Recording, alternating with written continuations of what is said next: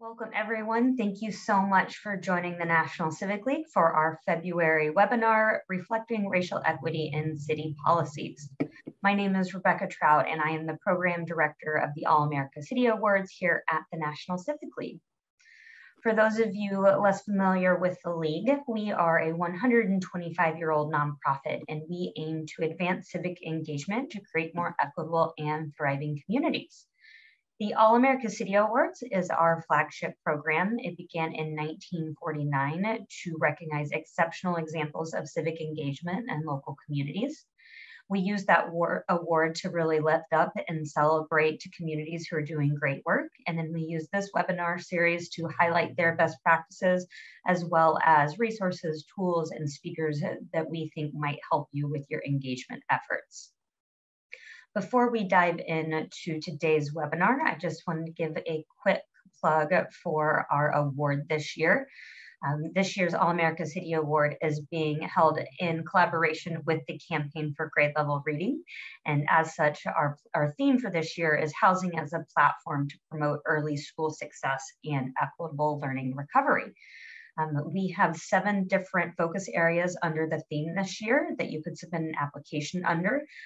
Those applications are coming up due soon on March 1st. We are giving out a 1-week extension to those who request one, so feel free to email me if you are still interested in applying. I will also be sending a follow-up email, and there will be a link to additional information about this year's award if you're interested. But for today, I'm thrilled that we are going to be focusing on how to reflect racial equity into city policies. We are joined by 3 exceptional speakers. First up, we will be hearing from Deanna Shahnami with the International Municipal Lawyers Association. Next up, we will hear from Jonathan Butler from the City of San Antonio, followed by Val Nazarbeck from the City of Wheat Ridge. But before I hand you off to their capable hands, a few housekeeping items.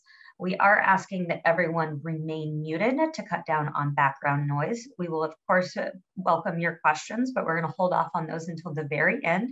If you think of something, feel free to put it in the chat, and I'll make sure that gets addressed at the end. We'll also be utilizing the raise hand feature on Zoom at the end as well. We are recording. The recording and any slides you see will be emailed to you afterwards. And before I hand you off to our speakers, I would like to introduce the newest staff member of the National Civic League. Candace Williams is our new Program Director of Equity and Inclusion, and she's going to say a little bit about the National Civic League's upcoming equity work. Candace, the floor is yours. Thank you, Rebecca. So as Rebecca said, my name is Candace Williams, and I've recently joined the National Civic League as the Program Director for Equity and Inclusion. All of my previous work has been about increasing opportunities for dialogue and engagement in communities as a means of developing community capacity for reflection and sustained engagement. This work is necessary to work on equity and inclusion, where difference and sometimes conflict are inevitable. With support from the Kellogg Foundation, I'm excited to continue this work with the National Civic League, particularly as we move forward with initiatives that focus on health equity, youth, and civic engagement. I'm also excited about the larger community I've become a part of since joining the League, and look forward to engaging and learning more from our presenters here today and with many of our webinar guests who also support this work. So I will turn it back over to Rebecca, who will turn it over to our amazing presenters. Thank you so much, Candace. We're so excited to have you on board. And now I'm going to have Deanna kick us off. Deanna, the floor is yours if you'd like to start sharing your screen. Well, hello, everyone. My name is Deanna Shahnami, and as Rebecca had mentioned, that I'm the Associate Counsel at the International Municipal Lawyers Association. Depending on the generation, we're called IMLA or IMLA. And I would like to start by thanking Rebecca and Candace and the National Civic League for asking me to speak to you all and tell you what we've been doing at IMLA in regards to DEI. Leslie. Okay, so this is us. As she explained, the slides will be sent to you so that you'll be able to read this really quickly. Now, I specifically lead our DEI working group, and I have since January of 2021. So just the year before, as everyone knows, that the country was dealing with COVID, loss of employment, loss of life, homes, and of course, the murders of, just to name a few, George Floyd, Breonna Taylor, and Ahmaud Arbery. So I knew what I was taking on would not be an easy task. See, I myself am born diverse. I'm a child of immigrants, one from Cuba and the other one from Iran. And I feel as though my own experiences, cultures, and educations have given me a unique perspective on how to receive DEI-related resources, what to look for, how to process them, and also to know how to discuss them while keeping an open mind in the process throughout. Because I know I can only speak to my own experiences to a certain extent, but all other issues, I have really encouraged a lot of our members to come in and to talk firsthand about a lot of different things, which I'll get into.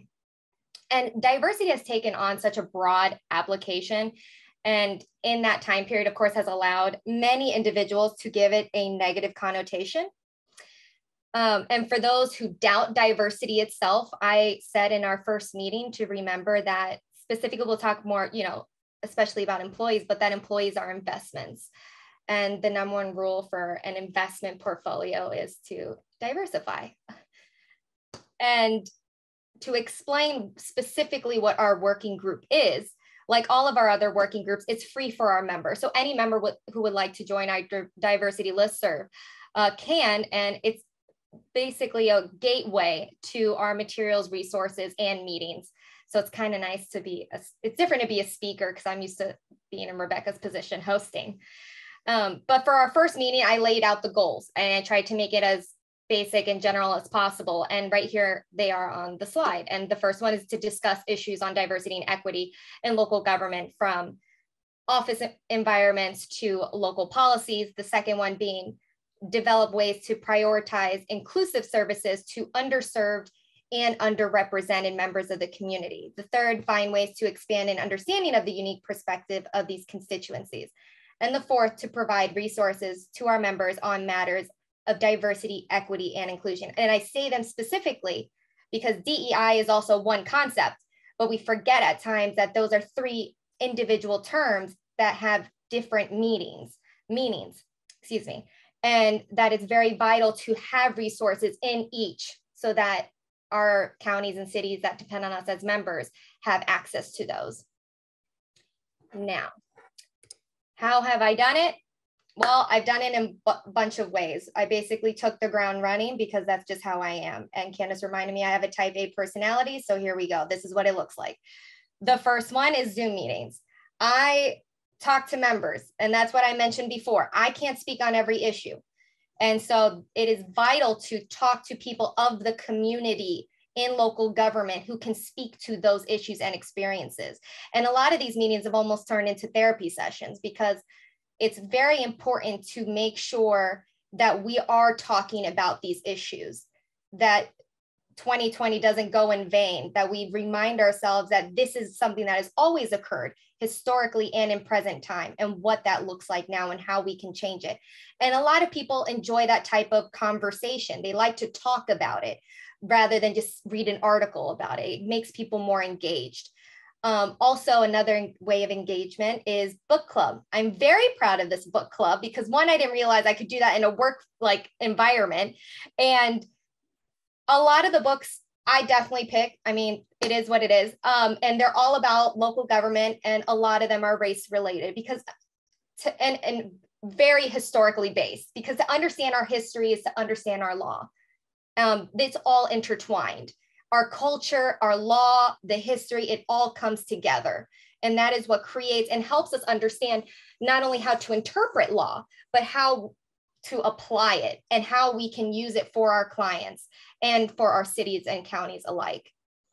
And of course, that with that said, I mean, it goes to say, well, that's the law, or that's how things are.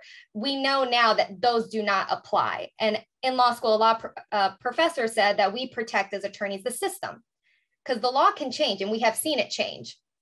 And as attorneys, we have that obligation to protect the system. So, and one of those things as well within the law is creating laws. that protect historically marginalized groups. Because as we know through our amendment, through constitutions and state laws, is that the laws were not written for everyone, and how we can create laws that are inclusive and that are a reflection of our states and communities alike. And we have webinars. I'm in charge of the distance learning program. So I've made a very intentional effort to create diversity and bias webinars. Also because CLEs, it's great that a lot of bar associations have required a diversity and bias. Unfortunately, the two states that I'm licensed to practice, Illinois and Florida, like I wish that they didn't have CLE, but credit, but at the same time, it's a great thing that a lot of them are at least having this as a requirement. And that's something that I've tried very hard to provide. Articles is a great resource. Resource library is great that we've constantly updated. Awareness celebration months, people don't realize that how important that is to be seen, to be recognized. This is a great way that I've extracted so many of our members, because local government looks like a bunch of white men.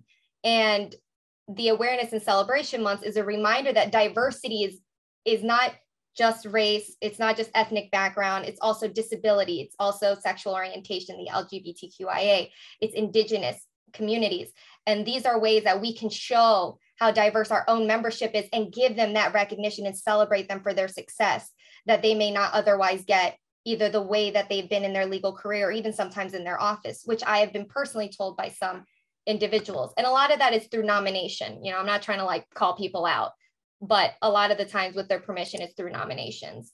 And we've gotten great feedback on that as well. So we have to remind ourselves that diversity is new to local government. So across the US and Canada, because that's what makes us international, many local governments have already made a commitment to advance diversity, equity, and or inclusion. So this could be in the brainstorming stage, forming advisory groups, or gathering data, or in the advanced phases of implementing and reviewing DEI departments, programs, and policies. Now, regardless what stage your local government is in, DEI is implicated virtually every time your department or municipality makes, for example, I'll list a few: an employment decision, solicit services, enter a contract, establish a policy, adopt a budget, pass a regulation, bylaw, or ordinance, invokes code or law enforcement, and much more. And with that said, the municipal attorney is present every time there's a decision made. And so that gives us a significant role, of course, in making DEI an integral part of these processes. Now note that the diversity and equity offices and departments are new, as I mentioned, and that we need to recognize that there is a gap between local government and the community. And we've noticed as well that DEI related action has slowly bridged that gap. And what does that look like? I threw in some example of a DEI initiative, which again is phenomenal. It's a toolkit that was, as I've seen, as early as 2015. Another example of a DEI commission is from Middletown, Connecticut, and they have an LGBTQIA+ commission, which is now in the city's code of ordinances after Middletown's first Pride Month parade in 2019, which was worked on by Middletown's first ever LGBTQ+ advisory committee. And this showed the importance of inclusion and visibility, which was essential. And another thing is a DEI position, Director and Chief Equity Officer. In Baltimore, it was, I put 2021, it's 2020 that she was nominated in December though. But we're starting to see these types of positions. It could be Chief Diversity, Equity, Inclusion Officer. Like these are all new. A lot of this is new. And one example of a DEI law was the Crown Act in Colorado. The Crown Act is actually up and coming in a lot of states or local governments. And this one specifically amended the Colorado's Anti-Discrimination Act by defining race to include hair texture, hair type, or a protective hairstyle that is common or historically associated with race. And this went into effect September 14, 2020. So none of this that it's too late or, maybe we could think about this later. This is something that of course, is at the forefront of a lot of local governments. So where to begin? It's you. It's you, you know, and when the first, and also like as a leader, as I had mentioned, you know, of local government providing legal advice, it's important to identify and acknowledge your own assumptions, prejudices, biases, and beliefs, which can play an important role in how local government represents clients, interpret law, retain employees, and maintain relations with the communities they serve.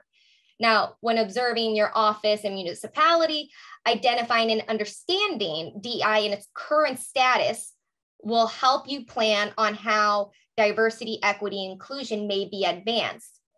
So, for example, like in your office, you can look at data collection in the form of written feedback, but you know, there's a lot of exit interviews, track professional development opportunities, and reach out to minority law school associations for internships and mentorships.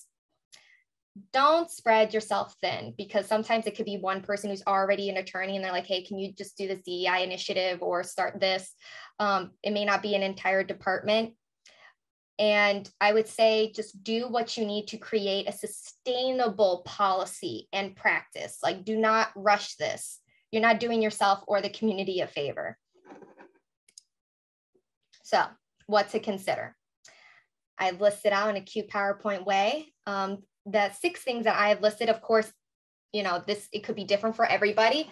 This is not, you know, exact, or it could be different, yeah, for your office as well. So don't take this too directly. So for one, it's important that your office and leadership prioritize and demonstrate a strong commitment of diversity, equity, inclusion. And in the way that I've seen it, it's a DEI mission or value statement on the city or county's website. Visibly and vocally support the DEI initiatives and enhance career development for diverse attorneys and leadership positions. We understand that a lot of local government positions is word of mouth. And I did mention that a lot of local government looks like white men. So word of mouth, if you look at your top 5 friends or your top 8 in MySpace, I mean, it's not, you have to really think of, do they look like me? How diverse is your close network? And also, what is that doing if one person keeps word of mouth for the next position? That is not as indicative with the type of goals that we're trying to do on a diverse level. I mean, some people really have a lot of different friends, but that's not as common as we would like in local government and have seen. And communicate and collaborate your collective vision for a DEI initiative. You can do it to the HR, the mayor, and agencies committed to providing opportunities for innovation, jobs, resources, and data collected or consistent with your commitment. You have to be intentional. You have to create sustainable goals and guidelines that are consistent with your mission for each initiative and include the local government's commitment, the initiative's purpose, and procedures on accountability for leadership and employment. You can't just throw out a policy and not understand how it's going to be practiced. And that's what a lot of municipalities are trying to look at nowadays, is just how can we keep this going? And how can we keep the people that we are hiring to do this type of work, how can we keep them accountable to make sure that they are actually doing the work? And another is to hire full-time DEI professional to facilitate or implement your local government's initiative, if the budget allows. Now, the number one thing a lot of people say is, well, we may not have the money for it. Okay, we can also admit that we've seen money just magically created, but I won't go there. The reality is we are in an equity state. We are at an elevation point of time. Segregation costs a lot of money. Integration costs money, and elevation will cost money. And it's all about prioritizing. And so the whole money thing, it's very hard for me to accept. I think it's all about prioritizing. And again, I had mentioned, what does it do? What are the benefits? You're trying to bridge the gap between you and the people that you represent. That is vital. That's vital. And what you're setting the tone in your office and the workforce, because not every municipal employee is in the office. is setting that type of precedent early on. Another is recruit, retain, and advance diverse attorneys. Hiring and interview panels, like if your department's large enough, and other leadership positions. So if your municipality has multiple departments, it's important to tailor efforts of improved retention and inclusion to each department. And another is provide on-site DEI education and training for the office, or require attendance to DEI conferences and seminars for leadership and or employees. And this is a great way to show every employee, this is what we are, this is our mission, and this is what we need you to do and understand as well. And so there's some municipalities that have come up in our meetings and said, yeah, the mayor has required every single municipal employee to take this training. And I think it's great. I think it's great. And so you can sometimes find a third party that's willing to provide that type of training, or a video or something of the like that they can lean on and educate themselves with. So I talked about the book club that I'm very proud of. And these are some of the first one's a Netflix documentary. Clearly it's not a book. But it is in fact a material that I think is very important. And I have other books here that are listed that have been very instrumental in a lot of the involvement of our members as well. So just for your leisure, you can always, and of course with that, let me know what you think. So please feel free to contact me. Also, of course, I'm gonna throw on the plug that we would love to have you as a member and to come and join diversity and really be part of that movement that we're trying to reach all counties and cities of all levels to make sure that that bus doesn't stop right here. Thank you. Wonderful. Thank you so much, Deanna. I appreciate those words. We did have a couple of questions come in for you through the chat, and we'll get those answered at the end. I think a lot of people were interested in your book club list and resource library, so thank you for including the book list on your slides.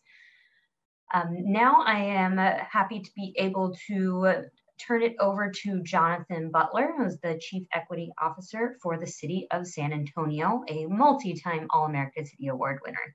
Jonathan?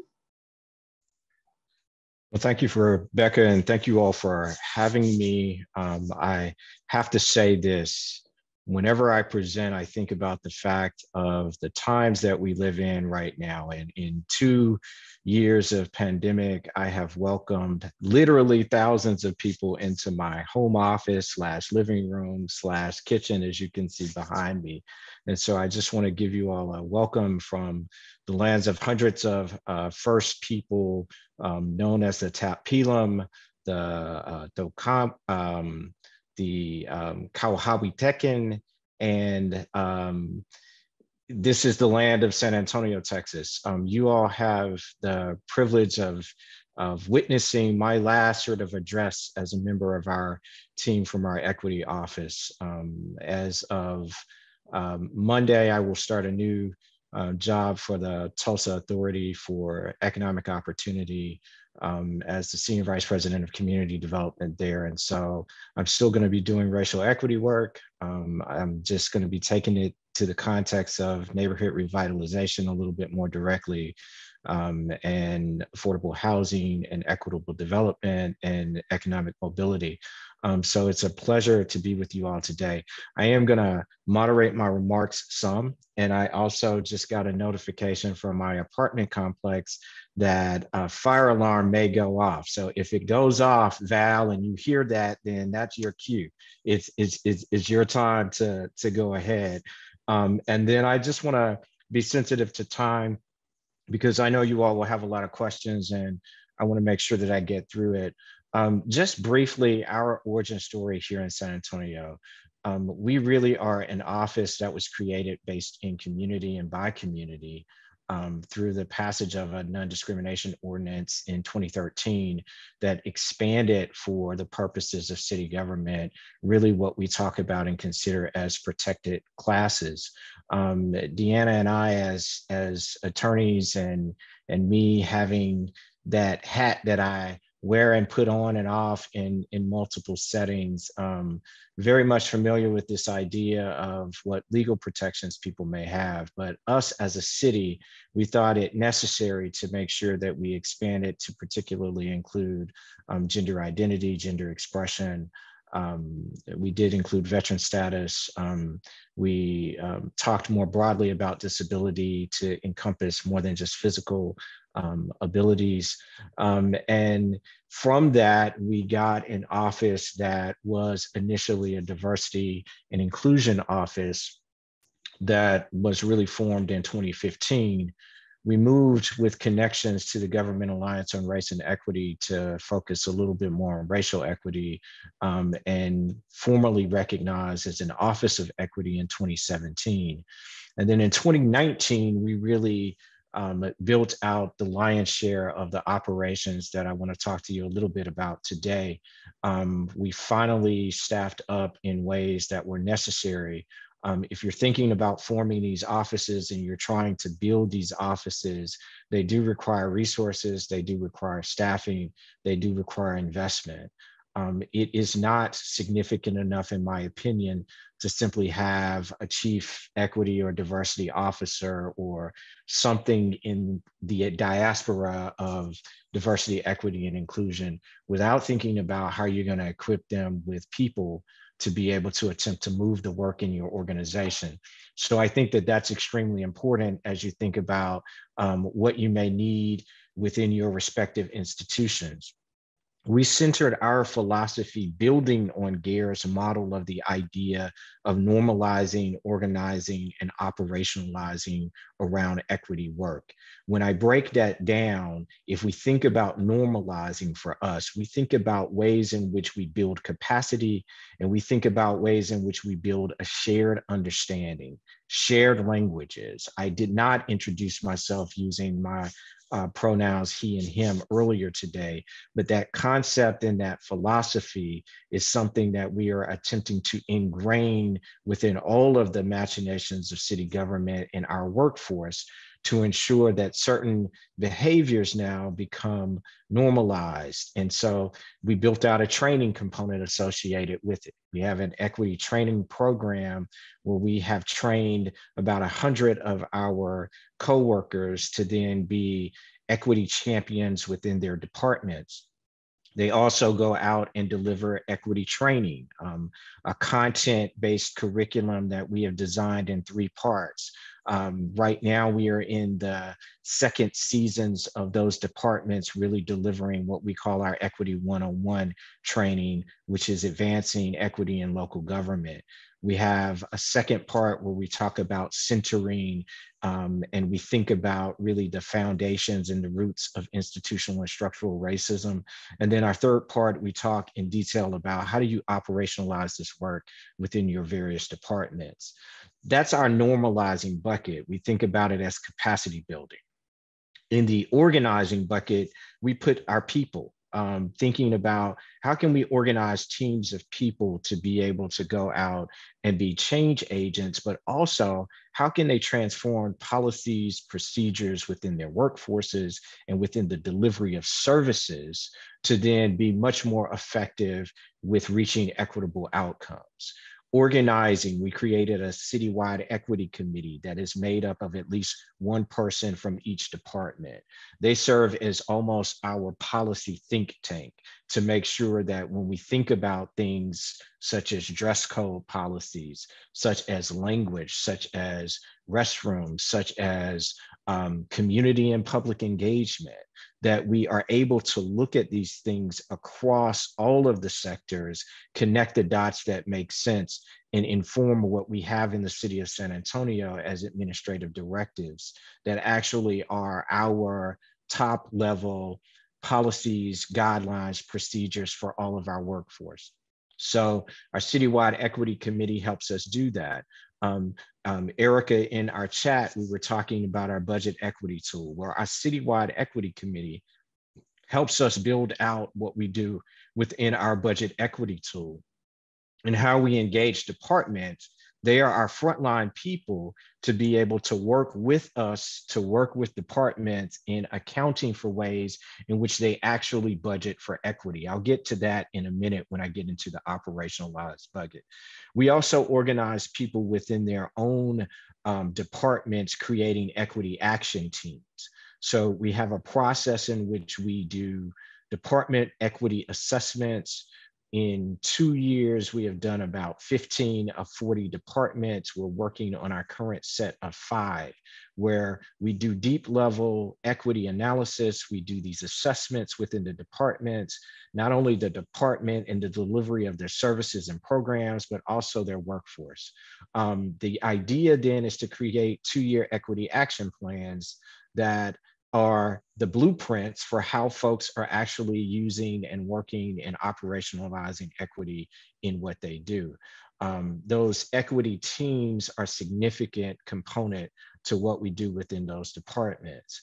When I talk about operationalizing, then I talk about the tools. I talk about our budget equity tool. Every department is responsible for submitting and responding to questions within the budgeting process that detail and account for how they, in fact, are allocating resources towards more equitable outcomes. The allocations of resources could be staffing, it could be devoting staff to those training programs that we have designed, participation. It's everything that they do, though. And the analysis is then, well, if I take, for example, in the affordable housing context, something that's near and dear to me and one of the departments that I liaise with, we are literally tracking how programs, service delivery, product benefit and burden certain populations. And so when we think about the diaspora of affordable housing, we're also thinking about, well, how are outcomes improved for lower income persons in our community and marginalized communities of color? So we are taking a deep dive of looking at those things within our tools. Budget equity tool is one. We designed tools to incorporate equity into the distribution of COVID recovery funds and ARPA dollars. We have done the same in creating equity matrix and scoring criteria for proposed bond projects, transportation development projects, for economic development projects. And so we've got a lot of tools in our toolbox. We have an equity atlas that is on our website. I think I dropped a link to our website. You can take a look at all of these accesses to these tools within our website. But we have an equity atlas that overlays a couple of things. It looks at the traditional redlining policies of the 1930s and 40s, and it tracks where people are, where highest concentrations of people of color are, and highest concentrations of income segregation. You can use that tool interactively to figure out where things happen then in our communities. This tool is highly effective for our departments to say, hey, these are ways in which we can think about where need is, we can identify need, and we can target resources and interventions in that way. The last thing I'll highlight in terms of tools is we have a racial equity indicator report, which significantly emphasizes all of the gaps and all of the disparities in our communities. We are a city about 1.5 to 1.6 million people in San Antonio. We are one of the highest cities in the country in income segregation. We are the 7th largest city in the country, the 2nd largest in the state of Texas, and we still have significant disparities that are largely based on all of the institutional practices of decades and centuries ago. The last thing I just want to say as I kind of wind down and leave some space for Val and then leave some space for questions is this. We believe as public servants, we have the obligation and the ability to directly impact and improve the outcomes of significantly of the most marginalized members of our community. I'm not going to do my whole equity training talk with you all today, but in thinking about this idea of equity, and if we center needs, and I'm not going to do the contrast between racial equity and equity, we can have that conversation at some point later. But if we focus our problem solving based on needs, we center people in decision making, and we include them in processes to be collaborative actors and problem solvers with us. Those results are not only going to improve the communities that have the most significant challenges, that benefit is going to be for all of us in our community.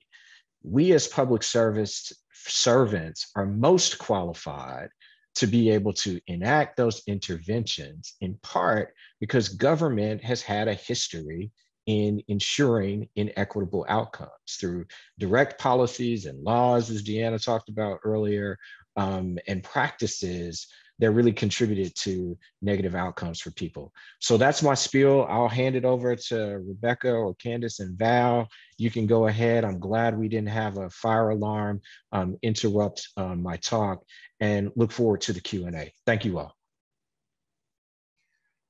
Thank you so much, Jonathan. Really appreciate the point about making sure that this isn't siloed work and that it's really throughout every city department. I think that's a point well taken.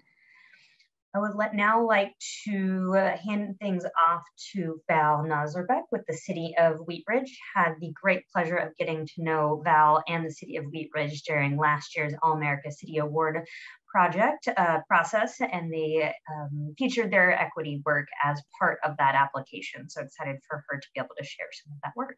Val? Thanks so much, Rebecca, and thanks, Deanna and Jonathan, for everything that you've shared. And Candace, it's great to be a part of this with all of you today. I want to just share where my community's at on this work right now. I'm coming to you in this space, really not saying that we've figured it out and that we've got the solution for you. But what I am here to share is how hard this work is.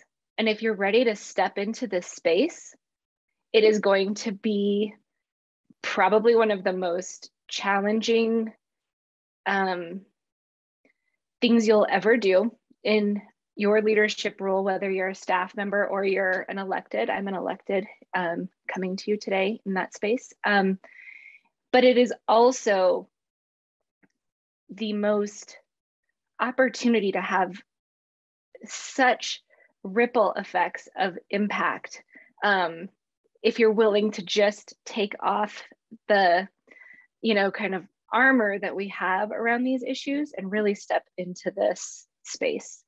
And so I don't want anybody to, I guess, quote me and say, well, we tried to do it in our community this way, Val. What I'm asking for everyone is to take this experience I'm sharing and see where there are opportunities to apply it in your community. So much of what was the catalyst to Wheat Ridge taking action was the murder of George Floyd. Our community came together and was showing up on a daily basis and then on a weekly basis. And the community that was showing up, they were showing up in a park. They were making sure that they were amplifying that Black Lives Matter. And we were trying to figure out what the path forward was and how we could fix things in our community. The organizers of those demonstrations decided to form a group called Wheat Ridge for Equity. And I, as a city council member, was attending, but then we started to think through how we could make an impact.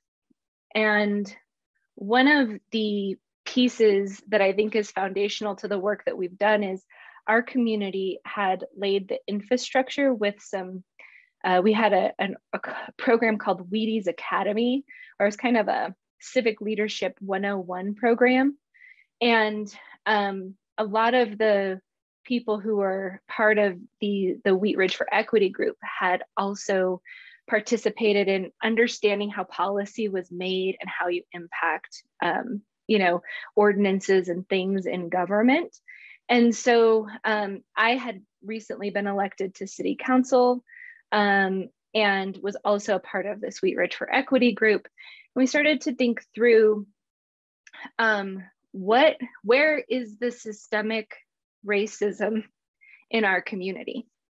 And to just be really blunt with all of you, we were a lot of white people looking at each other saying, what is this? Like, what is this? And then we remembered back to what we had learned in our civic leadership training.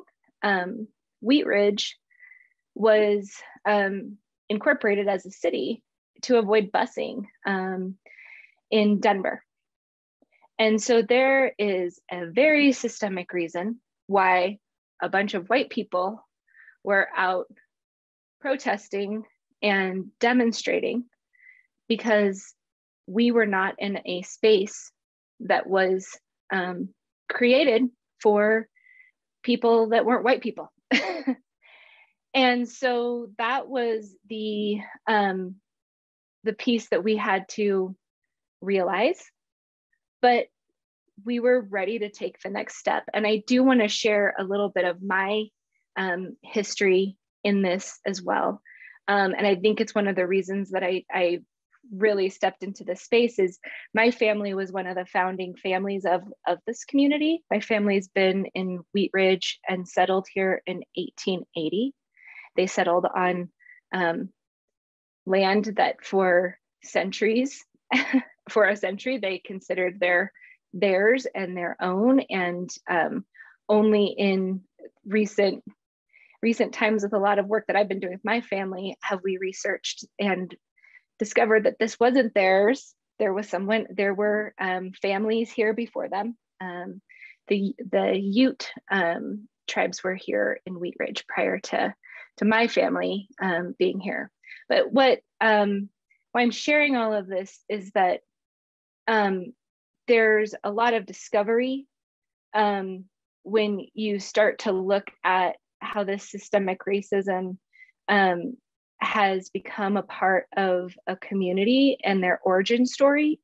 And in my case, my family was one of the families that, was in leadership positions when they were incorporating as their own city to stay out of that charter.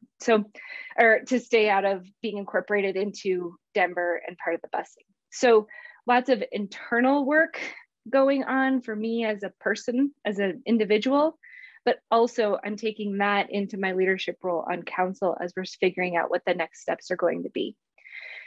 So what we figured out was that we needed to find a way that Wheat Ridge for Equity would be a organization that could be activists, that could call out why people call Wheat Ridge White Ridge. And then figure out who our allies were on council, one of them being me, to help push through not just a resolution that said, we condemn racism, but actually make sure that that resolution had some teeth to it so that we could start doing the work that, like Jonathan said, my experience prior to running for office was working at state agencies. So I understand how the staffing bureaucracy of these spaces work. And so we decided to put together a resolution that, yes, condemned racism and, set the playing field that we were not going to accept that this is, who we were going to be as a community moving forward. But that we were also going to, we're going to put together a task force. And we were going to, my council is all white. We do have a predominantly, I think we're majority women now on our council, which is good, but that's still not the diversity that we're looking for. And so we decided that with this resolution, we would put together a task force. So like what Jonathan was saying, we would have problem solvers and people coming to the table who had the experiences that people on council or also amongst our staff might not have that perspective as either. And so we put together a task force that is now looking at that original charter that, I mean, this is not fun work. This is hard, not headline grabbing, not anything that people really want to do on a Wednesday night, you know, like just go sift through line by line. But sifting through that original, I like that, Jonathan, a lot of heart work. But sift through that charter and figure out where our guiding values that were put together in the 60s in Wheat Ridge no longer align, because we have a lot of work to do. I mean, I loved what you were talking about, Jonathan, about like looking at our budget from the lens of how this impacts our equity work. And we are just in those very early stages. We also, in this resolution and the guidance that we gave to staff, worked with bringing in, and we did a public implicit bias training, because we are not in Wheat Ridge trying to educate, the communities of color or those that are, underrepresented from different socioeconomic backgrounds. We are not trying to educate them on the issue. We're trying to educate the people who don't think we have an equity issue. And so we've made our implicit bias training something that is available online. I think I shared with Rebecca our Equity Task Force Wheat Ridge Together page. Anyone can step into that space and take the same training. Council did that publicly, and we asked some really tough questions. It wasn't pretty. And so we're just kind of walking the walk, right, in this space, and trying to find ways for people to see themselves as part of the problem, but how can they be part of the solution, and where are they ready to engage? And so we're trying to give some of those tools. Staff also did quite a bit of, it's all on this page, but you can see some of the things that we did with the Wheat Ridge Police Department. We did implicit bias training with our community advisory group that meets regularly. We've done a lot of those kind of things, but I think, we're not where Jonathan is and what Jonathan was describing there, but we're, I think, laying the foundation for that. I want to leave some time for questions, so I'm going to kind of buzz through some of the other talking points that I had here. Some of the major accomplishments that we've had, Jefferson County, which is the county that Wheat Ridge resides in, has used our task force as a kind of guiding light to put together an inclusion, diversity, equity, and accessibility task force at the county level. So for us, that means that we're going to start looking at housing and some of those programs through this lens as well. And we're working with them with our task force to make sure we're aligned.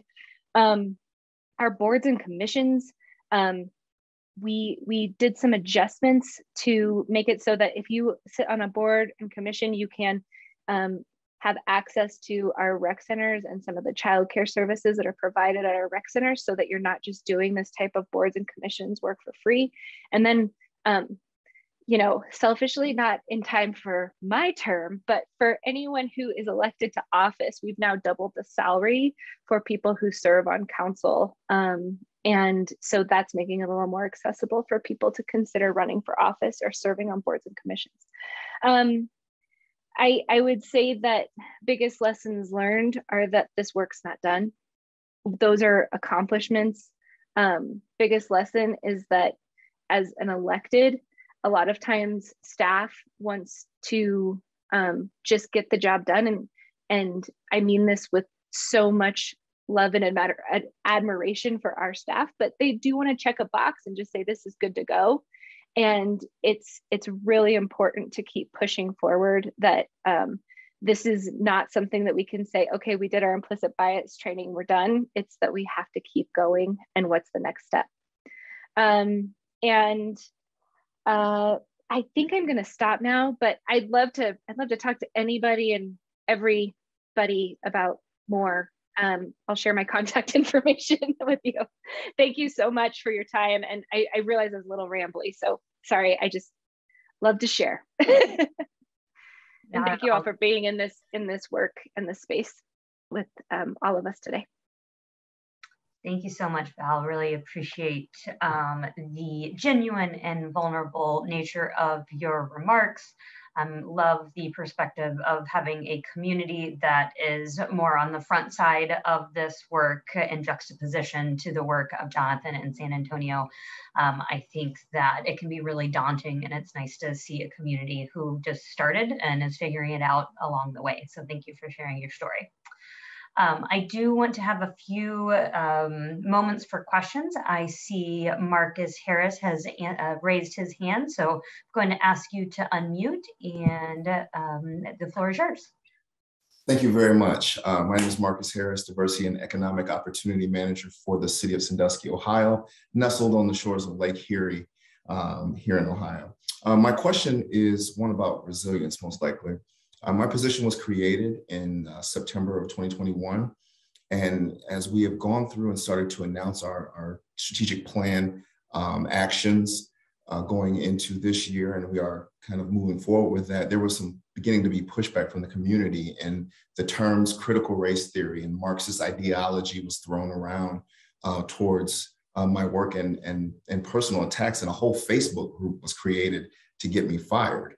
How do you stay resilient through these types of jars and stabs and pokes towards you in doing the work? Can I start? Please. I don't know who that was for, but I'll just go ahead and jump in.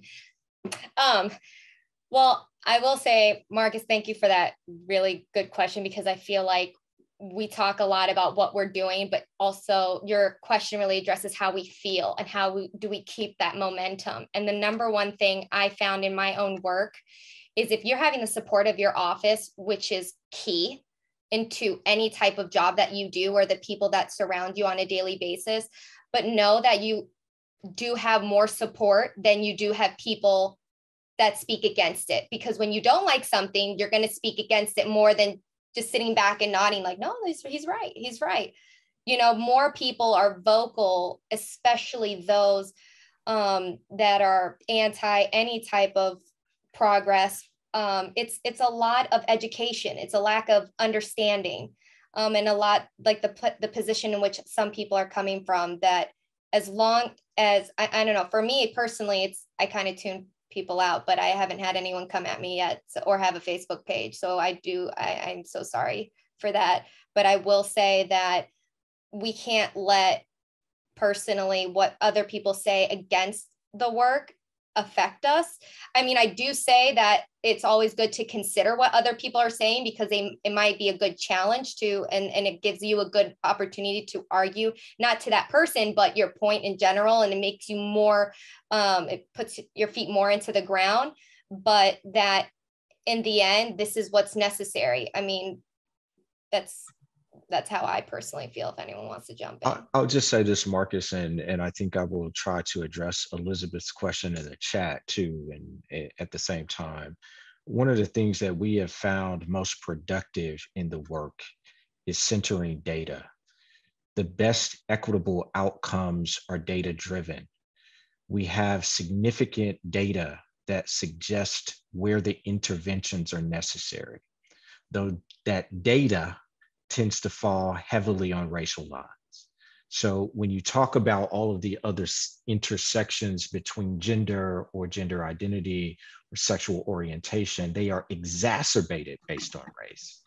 So if you find ways to ensure that you get data, good, sound data that supports decision-making, then let that be the guide. And that's your lead. You don't ever have to talk about racial equity as a term if the data says this is where the most infections, for example, at the beginning of the pandemic were happening. This is where the data is pointing. Let the data help drive your decision-making, and it will help you deal with some of the anti-Black racism, some of the critiques on all types of theories and critical race theory. And then the other thing is, listen, just the effects of history and the acknowledgement of it. We shouldn't be afraid to continue to lean into the idea that this is just history. We're just telling the story of history. And so, but lead with data is my suggestion. And I would just say, I'll be very brief, but the history is such the right way to go at this. I had a conversation with someone who was very opposed to the resolution that we put forward. And they said, well, are you saying that we're all racist? And I said, well, and let's get away from these big words and concepts. And I said, I need to explain to you that in deeds that are written from 1987, it says that only Caucasians can live in this neighborhood. And you have to, one of the things that I mentioned here in the chat was just, don't waste your time on the people who are just screaming at you because they're into screaming, because that's the world, the space we live in right now.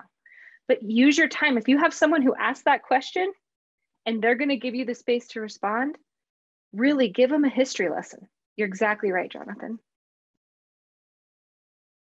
Thank you so much for those remarks. I had a question come in about someone who is revising their city charter. And I just wanted to mention and lift up that the National Civic League recently underwent a revision of our model city charter document, and it now includes explicitly civic engagement as well as equity components. And that is available on our website. I'll include it in the follow-up to this webinar. So if you're looking to update your city charter explicitly about equity, then I really encourage you to take a look at that. We're also available to offer any support with charter revisions. We are running short on time. I realize we didn't have a ton of time for questions. I want to give our speakers a final last parting thought, if you will. Jonathan, we'll start with you. Thank you, Rebecca. I just want to say this, look, this work is everybody's job. It's not just Marcus's job because he has the title, or Candace's job because they have a title. This is everybody's job. If we're going to improve outcomes for everybody in our community, then it starts with thinking about how we can do better by the people who are experiencing the most challenges. That's just my sense. So equity is everybody's job. Thanks. Deanna, anything you want to share before we depart? Oh, I'm just going to piggyback that equity and also education, that you can give people all the numbers in the world, but we've also seen that with all the facts, people still will not believe what they see. And that is where education and understanding and an open mind to receive that education is vital. So where numbers are not being heard, because I personally believe numbers talk, let the voice of this is exactly the way that things are and why we are here now, why this data came up about, because data collection is not very easy for everybody as well, but to still provide that space that I think is very valuable. And thank you all so much for coming here and to hear about this. You have to come from a space as well of open understanding. So that's why I really appreciate those who are coming or interested to hear us talk about this. Thank you. Thank you, Deanna. Val, any parting words? I would just say to folks who are in a leadership role on council, really find ways to navigate and work with community members and get creative. This is not the time to be prescriptive. It's kind of back to what I said at the beginning. Do not do what's been done before, because what has been done before got us into this mess. And so my biggest advice out there is that nobody has all the answers. Stay nimble and stay ready and be open. Thank you so much for that. Great. With that, we are unfortunately out of time. I feel like we could have had 30 more minutes at least of discussion and questions. However, this will not be the last time that a webinar features equity. In fact, next month, Candace is going to be putting together a health equity webinar for us. So encourage you to join us for that. We also have a webinar series every month on topics such as these. So encourage you to subscribe to our newsletter to stay in the loop about all of those. I really just want to take one more moment to thank Deanna, Jonathan, and Val for taking their time and expertise. You all did a wonderful job, and we really appreciate your time on today's webinar, as well as the work that you're doing in your respective communities and workplaces. Thank you to everyone who attended today, and I will be in touch with the recording slides and any additional resources that were mentioned. Goodbye, everybody.